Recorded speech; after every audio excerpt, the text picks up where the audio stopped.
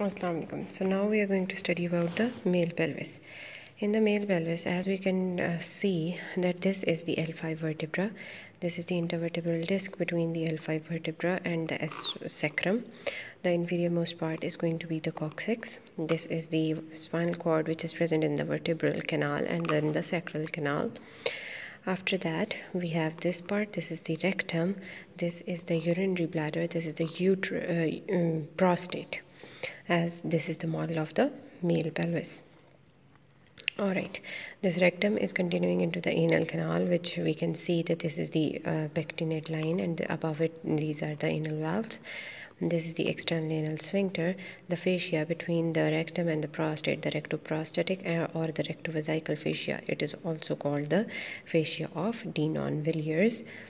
This is the urogenital diaphragm. This is the start of the penile tissue, and this is the penis. This is the testes, and along with the testes, these are the epididymis, which we can see, and these are the blood vessels of the testes, and the start of the tympaniform plexus. Alright, if we look at the organs on their pelvic surface, what we can see is that this is the urinary bladder. On the posterior aspect of the urinary bladder, these are the seminal vesicles. Superior to the seminal vesicles are the vas deferens, and these vas deferens cross the ureters, which are entering into the lateral part of the bladder superiorly. So the vas deferens are present superiorly, and the ureters, these are the green structures in the pelvis, these are present inferior to the vas deferens. Alright, if we look at the anterior aspect, what we can or the medial aspect, what we can see is this is the urinary bladder. This is the pre-prostatic part of the part of the urethra. This is the prostate. So if there is a mark on any of these parts, this is the prostate. This is the prostatic part of the urethra. This is the ejaculatory duct, which is coming from the seminal vesicles. This is the fascia between the rectum and the prostate, rectoprostatic fascia or the fascia of Denon-Villiers. Alright, if we look at the muscles that we can visualize in the pelvis, what we can see is that this fusiform muscle, this is the psoas muscle. This fusiform muscle is psoas muscle. This muscle that is present lateral to it, this is the iliacus. Alright, another muscle that we can see, another layer of the muscles that we can see is these. This is the external oblique, this is the internal oblique, and this is the transversus abdominis. This is the fascia transversalis. If we look at the anterior most aspect, this is the rectus abdominis. In the pelvic wall, what we can see is this is the obturator internus muscle. This is the tendinous arch from which the levator ani originates. So all of this is the levator ani. And posteriorly, this is the piriformis muscle on which the sacral plexus lies.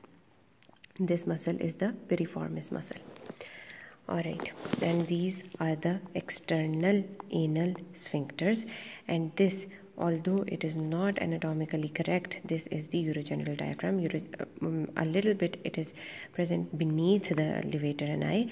This is the urogenital diaphragm, and the urogenital diaphragm gets the intermediate or the membranous part of the urethra, and the urethra that is present in the penile tissue is the spongy or the penile urethra. Alright, this is the symphysis pubis. If we look at the I told you about the external anal sphincters. If you look at the nerves that are present in this pelvic model, this is the lateral femoral cutaneous nerve, which crosses on the iliacus and goes towards the lateral wall. The nerve that is present between the iliacus and the psoas, this is the femoral nerve. Then another nerve that is present in its superior aspect as one nerve, and then it is divided into two. This is the genitofemoral nerve. This genitofemoral nerve divides into a femoral branch and a genital branch. This genital branch of the genitofemoral nerve goes towards the spermatic cord and is the content of the spermatic cord. Another nerve that we can see is this obturator nerve, that is going to open into the obturator canal with the obturator vessels. Alright, if we look at the vessels, what we can see is these vessels that are coming on the anterior aspect of the psoas along with the ureter. This green structure that is going downwards into the pelvic wall, this is the ureter. Along the ureter, as this is the model of the male pelvis, these are the testicular vessels. These testicular vessels are also going to enter into the deep ring and form the content of the spermatic cord. Another content which is coming from the testes towards the pelvic wall, this is the vas deferens.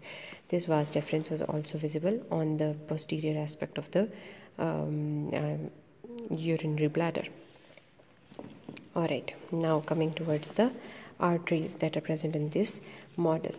This was the testicular artery. After that, this is the common iliac artery. This common iliac artery is dividing into an external branch and an internal branch. This external branch is giving off this deep circumflex iliac artery and the inferior epigastric artery, and these are accompanied by their same name veins. So this is the deep circumflex iliac artery and this is the deep circumflex iliac vein. Similarly, inferior epigastric artery and inferior epigastric vein. These two are the branches of the external iliac artery. If we look towards the pelvic wall, what we can see is this is the internal iliac artery, and this internal iliac is dividing into an anterior division and a posterior division. This anterior division gives off the first branch, this branch. This is the umbilical artery. This umbilical artery in its distal part gets obliterated, and this obliterated umbilical artery, it forms a fold which is called the medial umbilical fold. This inferior epigastric artery gives off the fold which is called the lateral umbilical fold on both sides, right and left.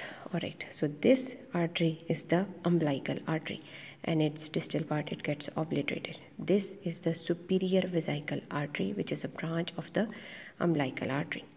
After that, this is the obturator artery, obturator vein, and the obturator nerve. All of these go towards the obturator canal. This is the tendinous arch, this is the ureter, and the third artery, that is the division of from the anterior division. They can originate separately or they can be branches of a single artery.